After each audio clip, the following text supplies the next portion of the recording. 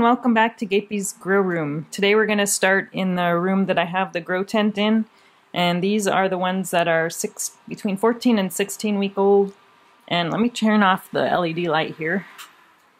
So these are the capsicum chinense varieties that I started in January, and I mentioned in the last video that some of the peppers were getting these kind of burning looking marks on the leaves, and I'm still not positive what it is, but I think it might have to do with the LED light that's in here, because it is the strongest LED light that I have. It's 300 watts, and none of my other peppers are showing this kind of damage.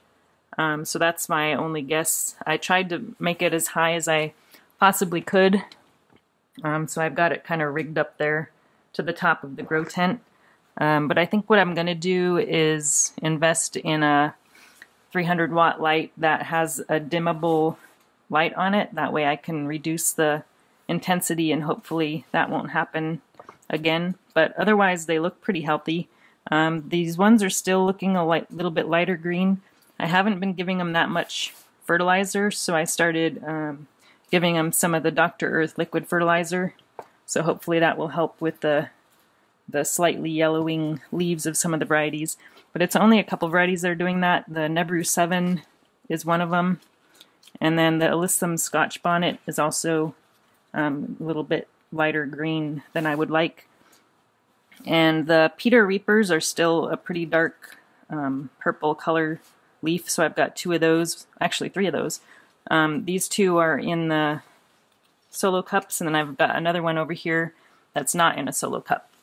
And you can see the growth difference. And actually, I didn't top the one in this container, and then I have another one that I didn't top in the solo cup, so I didn't top this one either. So you can see the growth difference between the two.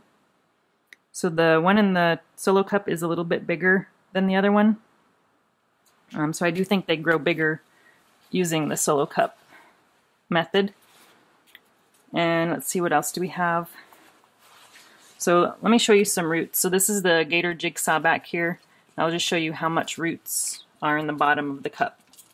So normally, if you didn't have these in a solo cup, these would be swirling around inside the cup. So they do have a lot more room to grow roots when you have them sticking out the bottom. And they're actually really easy to get out of the solo cup.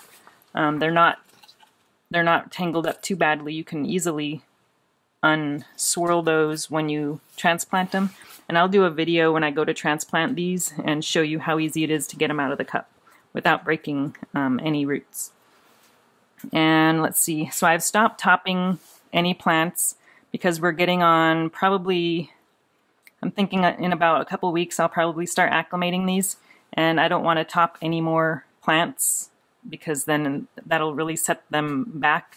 So anything that I've got several plants that I haven't done any topping to, and I'm not going to. So anything that's not topped is going to stay not topped. Let's see. So this here is the black, what's it called? The Black Panther. So that's another one that, it had really dark leaves in the beginning, and it still got some dark leaves in it, but I do like the way that one looks.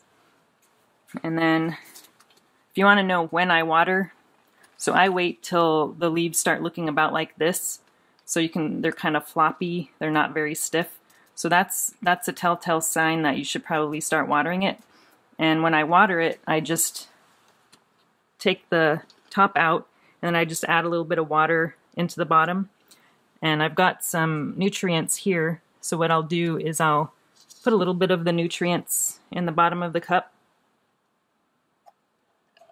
Just a little bit. And then I'll fill the rest with water. And it doesn't take very much.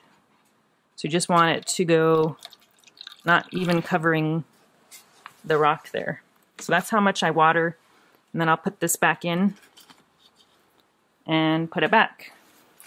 And that's how I do my watering. Sometimes I'll go through and I'll just lift. If it feels really light, then I'll know it needs water. So this one is a little bit light. But normally I could tell just by looking at the plant if it needs water or not. One let's look over here under this light. So these, I have these under LED lights as well, but they're a different type of light. So this one here is a panel, and then this one here is actually, this one's called the Easy Bright, and I just got this one in the last week, and it just fits into a regular light bulb fixture. So I've got this on a clamp light that I use for my chickens when they're babies.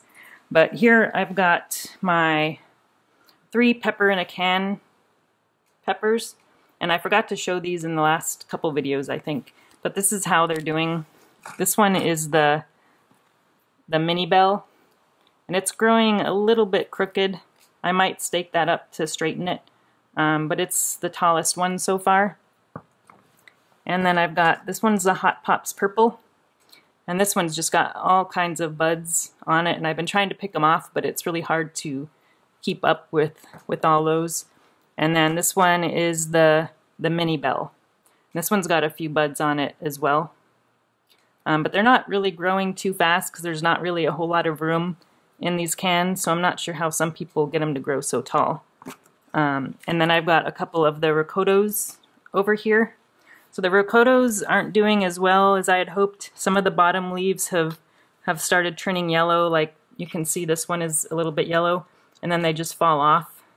So I'm not sure what's going on with the ricotos, and I have 4 different varieties, and all 4 of them are kind of doing that, and the leaves are curling under a little bit. So I've got 2 of those under this LED light, and then I've got 2 under fluorescence to see if there's any difference, and I'm not sure. Both of them seem to be doing about the same. So let's go into the other grow room, and I'll show you those plants.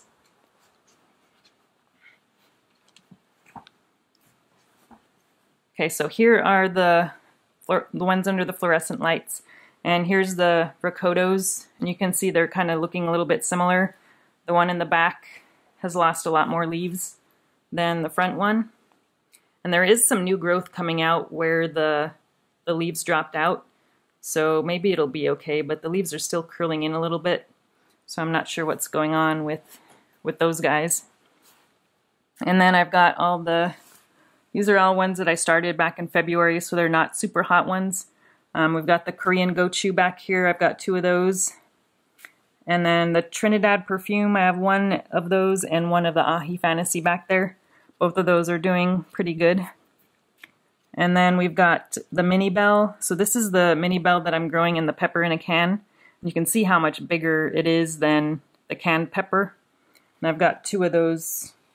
The other one back here is just about doing it as well. And then we've got lemon drops. So I've got 2 of those, and I've topped both of those, and this one's doing a lot better than, well, a little bit better than the one in the back.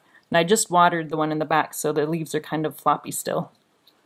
And then we've got the paprikas. I've got 2 varieties of those, the Luchenhauer and the Alma paprika, and both of those are doing good. And then we've got the Sugar Rush Striped. I've got 3 of those left, and some of them are starting to get some buds that I've been trying to chop off. And then we've got 3 Ahi Mango Longs. And I just topped, this is the last pepper I'm going to top.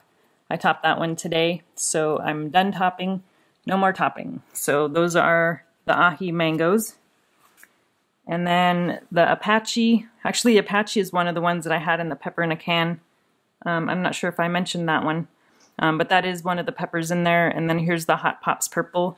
And the Hot Pops Purple has got tons and tons of buds. There's no way I can pull all those off because there's so many.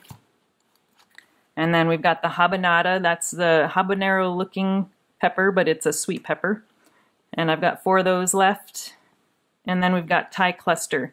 So this is a Thai variety that grows in big clusters of peppers. So I'm looking forward to that one. And then this tray has all my Kang Star crosses. So this is the Kang Star White Thai. And I have 2 different seed sources for the Kang Star White Thai. I've got one from Jersey Shore. And then I've got another one from Batman. So the ones from Jay, it looks like they're a little bit more bushy. So you can see how bushed out those are. And then the ones from Batman are not quite as bushy. So I'm only going to grow one variety, so I'm not sure which one I'm going to grow yet. But I do like the way this one is turning out. And then I've got the Linzo. So I only have one of those, and it's looking pretty good. And then we've got, let's see, I showed you the Ricotos. And then the only peppers I have else are down here under this LED light. And these are the ahi tangerines. And look at how big the leaves are on this guy. So this is the one that's Susan Garza's cross. And I'm not sure what it's a cross of. I think it's a secret, or maybe she doesn't know. I'm not sure, but those are both looking really nice. But these are ones that I haven't topped, so they're growing a lot taller than the other ones. So that's why I have it down here under this. It's a white LED panel. And then I've got a moringa down here that I'm trying out. But that's all we have for the peppers for this time. In a few more weeks, they're going to be going outside. Thanks for watching, and we'll talk to you again soon.